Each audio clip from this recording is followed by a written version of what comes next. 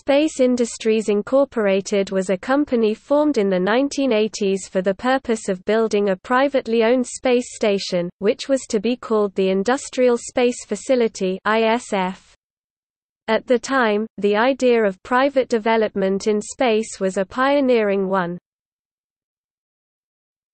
History. Space Industries was founded in Houston, Texas by Maxime Faget, who had recently retired as Chief of Engineering and Operations at NASA, as well as entrepreneurs James Callaway, Guillermo Trotti, and Larry Bell.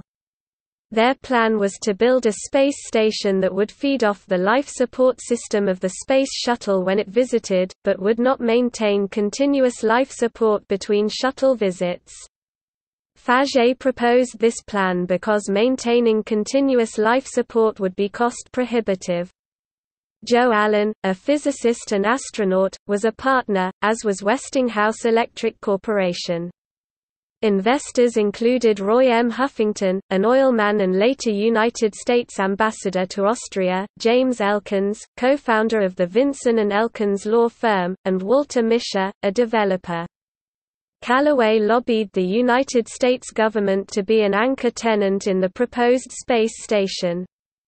In 1988, the Reagan administration requested $700 million from the annual budget in order to participate in the project, but the request was not approved by Congress, and the space station was never built. The company eventually merged with Calspan Corporation, which in turn merged with General Dynamics Corporation.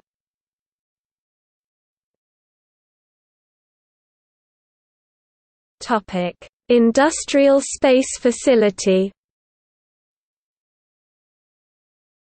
The ISF was scheduled for launch in the early 1990s.